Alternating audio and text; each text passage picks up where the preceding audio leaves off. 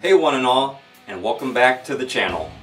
So, an anime that I recently completed the first season for is No Guns Life. I really like this anime, and I've been trying to, find an anime of the modern day. What I consider modern day is anything within the last 5 years. I wanted to find a modern day anime that, I could watch.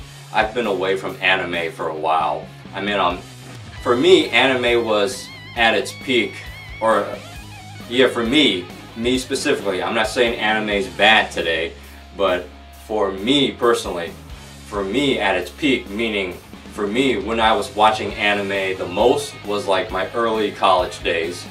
So trying to watch some from today, it was kind of hard. It was hard for me to find some that I was really into, but No Guns Life is definitely one of them. So No Guns Life, what's it about? Well, it takes place in a near future. Some of society, some of its people have become cyborgs called extended. They get like, robotic replacements like arms, legs, and the main character, a part of his head. Yeah, his head's basically a revolver.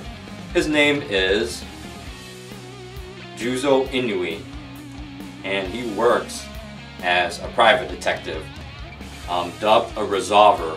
What a resolver is a private detective who solves cases, problems that involve other extended. So right there, just like the simple premise is really good. It's really interesting. Yeah, it's not too convoluted, so therefore it's easy to follow. I like that. I know that there are some stories that are very convoluted.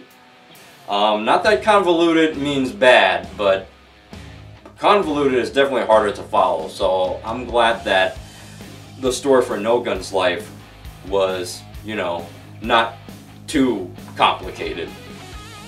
And what else? So the main criminal organization is the Baruin Corporation. I'm having a hard time with my pronunciation nowadays, guys, but then again, maybe those words are just hard to pronounce. But anyway, moving on. So Juzo is definitely a very likable character. I think he's a very cool character because he's a balance between like, a really serious character, and he has a comedic side. He doesn't go too extreme to one side or another, so therefore he's a very balanced character. So that's why I like him as a main protagonist. He's very, very cool. He knows how to be serious. He knows how to throw down when he needs to.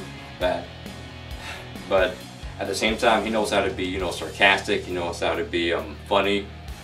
He knows how to be funny. Not that he's doing it on purpose, but he's funny when he needs to be.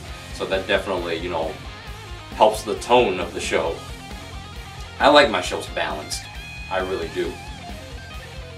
The supporting cast. Supporting cast is very important when it comes to, the overall story as well. Because you have your main character, but your supporting cast should, help you carry the load, even though the main character is carrying the most load. Now the supporting cast, I like them. Tetsuro is a victim of the Baruin Corporation. He had like a lot of his bodies like experimented on, and he has a good amount of extension parts. So yeah, he has a dark past with the Baruin Corporation, what they did to him, and then his path crosses paths with Juzo's. So that's how the main plot of the story moves forward. Mary Steinberg, I really like Mary Steinberg. She's a great character. She's there to not only support the main character, but she's also provides some of that comedy that balances the show. So that I always appreciate. But anyway, that's my summary. That's my summary for the show. I definitely recommend it if you're from my generation and you're trying to get back into anime. I say that's definitely a good one. You have a good amount of action mixed with a fair amount of comedy. I'll say like 25% comedy, 75% seriousness, which is a good, which is a good balance for this type of show. Anyway, guys, for those of you who have seen No Guns Life, what do you think about it? What do you think of it? Sound off in the comments below.